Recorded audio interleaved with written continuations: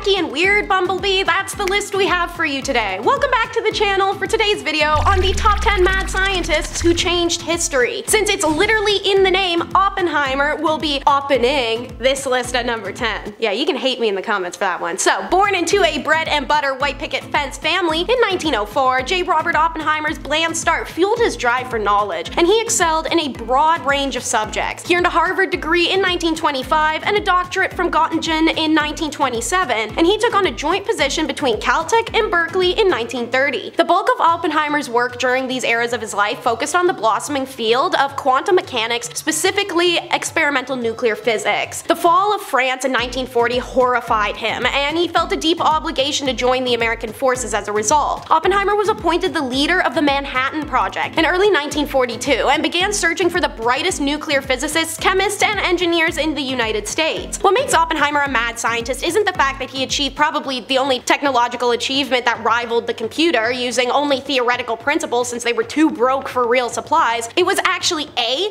he recognized what they were creating and the extent of it, but proceeded to because he felt it was the right thing to do to take vengeance. B, the misconception he regrets dropping that thing. He doesn't. As stated, Oppenheimer felt it was a correct for vengeance. He does, however, regret creating something that began the arms race of all arms race and encouraged bigger and more deadly weaponry that humanity wouldn't understand the extent of nor be able to control. And C, he chose a test site, aka Trinity, for the NB that was populated by indigenous people. It was not unpopulated, and the film is actually perpetuating this inaccuracy. The Trinity site is more than 200 miles away from Los Alamos and White Sands, New Mexico, and what people weren't forced off their land for a mere $7 from the government were still there when the NB was tested. If I have to explain to you why that warrants being dubbed a mad scientist, we got some other problems here. Alright, well, that's a bummer to start with. Let's try and lighten things up with number 9, Alien Seedlings. See, doesn't that sound so promising? But it starts off relatively normal at first. So, along with James D. Watson, Francis Crick will forever be remembered as one of the discoverers of the very structure of DNA. February 28th of 1953, which made Crick climb up out of his seat and declare to the assembled lunch patrons at the Eagle that they had found the secret of life. The two men had met while they were working together at the University of Cambridge, and in 1962 they received a Nobel Prize for their scientific work. A coin toss between the two of them had decided the order in which they would even be named as authors. But you can learn more about this in the Bumblebee video, the top 10 most significant scientific breakthroughs in history, and maybe while you're at it, subscribe to The Hive to see more of the Bumblebee science videos. Anyways, Crick was arguably amongst the finest minds in science, which is what makes his later beliefs a little bit more difficult to fathom. At some point in the 1970s, Crick became an advocate of one of the weirdo pseudoscience theories of all time. He called it direct panspermia, and it's the premises that life on Earth was deliberately seeded by aliens. However, this theory states how life spread, not how life began. Crick and Leslie Orgel proposed their directed panspermia theory at a conference on communication with extraterrestrial intelligence in 1971, a theory they described as highly unorthodox proposal and a bold speculation, as they presented it as a plausible scientific hypothesis. Crick repeatedly addressed this question and the origin of life between 1971 and 1988. On to number 8, we have the scientist who loved to make 'em dance. In the world of scientists, Giovanni Aldini was a punk rocker with a lip piercing you wouldn't want to take home to mom. At a time when electricity was still a new invention, Aldini traveled across Europe with the sole purpose of electrifying subjects. This may sound horrific, and it was, but it was all in the pursuit of science, as explained by science historian Ewan Morris. He'd spent most of the last decade working to exonerate his uncle, the great Luigi Galvani, who had been dismissed from the faculty at the University of Bologna, hilarious, for refusing to swear allegiance to Napoleon. After losing his position, he died penniless a year later. Aldini's mission was to prove his uncle's theory of galvanism, or the medical use of electricity to stimulate nerves and muscles. And in that mission, Aldini became an entertainer who gave audiences a rare spectacle of witnessing what happens to corpses when they're electrocuted. In a demonstration, Aldini would attach electric nodes to observe how the body reacts. When attached to a human head or an ox head, the facial muscles would contort, the teeth would chatter, the eye sockets even pop out. When the body was involved, limbs and parts moved in motion, giving the impression that the organism was reanimating. Yet, besides his antics, Aldini was one of the few scientists that actually does manage to learn to cure mental illness with electroshocks. His curious and interesting experiments indicated the power of electricity in science. It's in the name, y'all. Number 7 will be Mad Match. We need a lady on the list, and why not do one man who may as well have been the Judith Shakespeare, centuries before Virginia Woolf exhorted women to find a room of one's own. Essentially, she wasn't mad, she was just a woman, that's all there is to it. Margaret Cavendish was one of the first women to write using her own name and the only woman to publish her own natural philosophy in the 17th century. And she's also the first woman to be invited to the newly formed Royal Society. Mage was a controversial figure in the 17th century, but despite the scandal her writing life caused, she had a grand total of 13 books ranging from Poems and Fancies, the first book of poetry published by a woman under her own name, to Blazing World, the first science fiction by a woman. She acquired a reputation for eccentricity as well. In addition to her writing, she designed her own clothes, swore like a trucker, and was a friendly flirt despite her very, very loving marriage to William Cavendish, who paid for all of her publications. As a result, Cavendish was often called Mad Madge, but Madge wasn't crazy. As said, she was just a very intelligent woman in an anti-intelligent women era, and maybe a little socially inept. On one occasion, Cavendish was pondering upon the natures of mankind, to quote her, and decided to write down all the positive qualities possessed by one of her friends on a piece of paper, and on another all of her friend's negative qualities. Cavendish then decided to send her friend the list of positive qualities as a kind gesture, which she assumed would be appreciated. Unfortunately, she accidentally sent the wrong list and sent her homegirl a list of her worst flaws. Naturally, said friend was pretty furious. Number 6 is Zany And Brainy. It's the notorious Nikola Tesla. So, he attended the Austrian Polytechnique in Graz but never graduated, and potentially really was the most inventive and zaniest scientist who ever lived. Some of his saner research included extensive work on AC electrical current and studies involving X-rays. When not producing bolts of artificial lightning that measured up to 135 feet long to kill elephants. If you don't know the story of Topsy, take to the internet or watch the weirdly accurate but also hilarious Bob's Burgers cartoon episode about it. Tesla worked on inventions such as the particle gun that he believed might bring down tens of thousands of airplanes, or anti-gravity flying machines. As he got older, Tesla's OCD condition did worsen and it began to amalgamate with his scientific side more than ever. Mental obsessions are often associated with behavioral compulsions performed according to rigid rules. Tesla felt driven to perform repetitive behaviors such as doing everything in sets of 3, but also developed habits and aversions such as calculating the cubic contents of all the food on his plate before eating, or a touch phobia to human hair. Famously, the renowned inventor believed he had been in contact with extraterrestrials from Venus, and he also managed to fall head over heels in love with a pigeon of whom he insisted felt mutually. And now moving on to the creepiest guy on this list, the brain implant guy is number 5. University of Madrid graduate Jose Delgado may have received a prestigious professorship at Yale University, but his research at the venerable institution's physiology department was, I don't know, the makings of a complete movie level supervillain? Like microchips in the brain, let's control humanity type of vibe. In 1950s and 60s, Delgado inserted electro implants into the brains of primates and used a remote control that gave off radio frequencies to make the animals perform complicated movements in arms, legs, and face. Later, Delgado decided to be even more insane. He implanted this into the brain of a bull, which he then got into a ring with, pissed it off, and then used the transmitter to stop the bull dead in its tracks when it charged at him. Terrifying stuff. Perhaps most alarmingly of all, Delgado also wired up the brains of 25 people. 25 people let this guy in their skull. Behaviorally, this device only impacted people's aggression, but he kept striving for a way to achieve mind control, because as this supervillain once stated, we must electronically control the brain. Someday armies and generals will be controlled by electric stimulation. And what better way to follow that up than with Nymphs and Giants? Number 4. Paracelsus, just one name like Cher or Madonna, was a learned man of the Renaissance, earning a doctorate from the Uni of Ferrara in the early 16th century. Seen as the father of modern toxology, Paracelsus was a practicing physician, botanist, and occultist, the latter of which can be given direct credit for his weird stunt experiments. Paracelsus was convinced that he could create a living homunculus, a tiny man, by keeping man juice in a warm place and feeding it his human blood. He even left instructions for any others who might wish to try it, and fervently believed that this method was the genesis of wood nymphs and giants. Science may have been a lot less advanced 100 years ago, but this was still a pretty bizarre hypothesis then. Number 3 was willing to do anything, evidently. It's the Dino Diner. William Buckland, graduate of Corpus Christi College, Oxford, a contemporary of Charles Darwin, remembered as the first man to pen a complete description of a fossilized dinosaur, the Megalosaurus, and an aspiring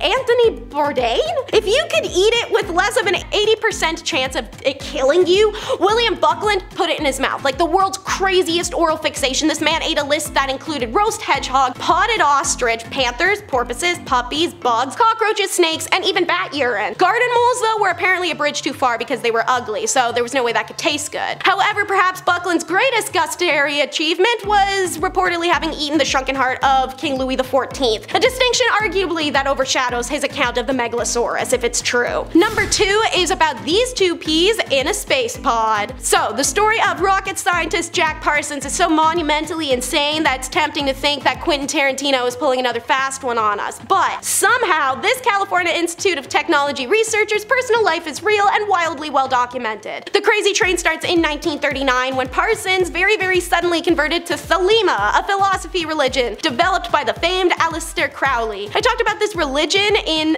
the recent Bumblebee video, Historic Sorcerers That Actually Had Powers, if you do want to learn more. Parsons, together with his occult roomies, were spotted many times, nakedly dancing around fires in his garden. And because crazy knows no bound, Jack Parsons went from Aleister Crowley type of crazy to Tom Cruise kind of crazy. Oh yeah, that's right, Jack joined up with Scientology founder L. Robert Hubbard. Why? Oh, you know, just to raise the mother of the Antichrist. Yeah, if you guys don't really know what Scientology is, your favorite celebrities believe in crap like raising Antichrist mothers. Go enjoy Handmaid's Tale now that you know that. So, to raise an Antichrist mother scientifically, of course, because this is science, Parsons yanked his proverbial chain while Hubbard wrote notes on it. A moment of silence, please. Then the pair also believed that they could summon spirits while Hubbard intoned next to Parsons having intercourse with his side piece. And then when Hubbard later absconded with Parsons' side piece, the scientist reported that he was trying to hex his foe. All of this wild malarkey thankfully comes to an end when Parsons was sadly eventually killed in an explosion, but some have suggested that it was actually caused by a magic experiment. And what better way to finish off than with number 1, the Monkey Man. You may be wondering, what could be crazier than Jack Parsons' escapades? Well,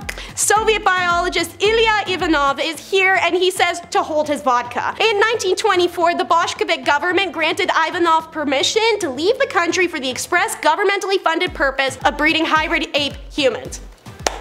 So let's go over this again. The government gave a scientist money and resources and everyone agreed it was to make a half human, half ape. This is real. And then in the summer of 1926, Ivanov, now in Paris, grafted a woman's ovary into a chimp named Nora and tried to, you know, get her pregnant with some injected human man stuff. Sorry, y'all, I ain't got a better allowable name for it, so just work with me here. In November that year, still being 1926, I'm just gonna keep reiterating times and places because this is real and I'm struggling to conceive that. Ivanov traveled to Africa and put some human man juice into a trio of chimps. None of these animals ever fell pregnant, thank God, and a frustrated Ivanov figured it doesn't work one way, maybe it'll work another. So he changed tactics, instead putting out a notice for Soviet women who were willing to be fertilized with chimp stuff. Something for which he acquired no less than 5 volunteers, of whom I would like to have private conversations with. However, before the experiments could get properly underway, a Stalinist removal of scientists resulted in Ivanov being sent away to Kazakhstan in exile, unable to finish his experiment, where then he died within 2 years of his arrival. Thank God. Alrighty, that's the end of another video. Thank you so much for tuning in, and I'm glad you enjoyed. Be sure to like and subscribe if you want to see more from us, and until next time, start a convo in the comments. Which one of these scientists was truly the maddest? We know it ain't Mage.